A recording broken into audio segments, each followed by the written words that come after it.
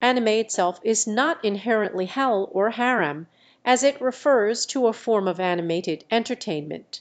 Whether watching anime is halal or haram depends on the content of the specific anime.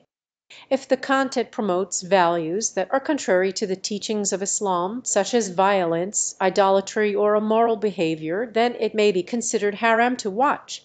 It is important to exercise discernment and choose anime that aligns with Islamic values and promotes good morals.